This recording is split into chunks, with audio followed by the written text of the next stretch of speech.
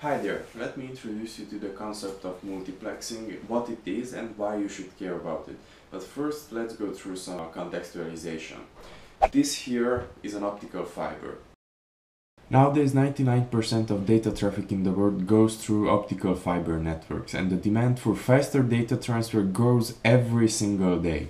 At first people could handle the excess network traffic by laying more cables, but then in the 90s the internet came along and changed everything. Traffic started to grow exponentially, so people had to come up with more efficient ways of using already existing networks. So that's when they came up with the idea of multiplexing. Multiplexing basically is the technique of cramming more signals through one fiber. Let me show you a little demonstration. Now imagine that the corridor is the fiber and I am the signal. Watch what happens when there is multiplexing. For multiplexing to work, it is very important to distinguish the different signals sent to the optical fiber. In the example, I, the signal, was distinguished through clouds.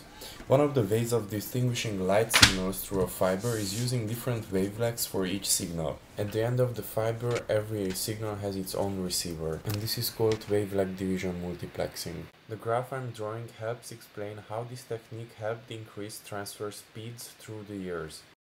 Nowadays the global communication infrastructure is achieving data rates in excess of 50 terabytes per second, using hundreds of wavelengths through a single fiber core.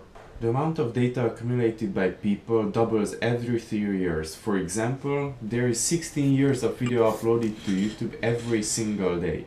Fortunately, the computing power of the world doubles every 1.5 years, but to be able to compute that data, we need to be able to transfer it.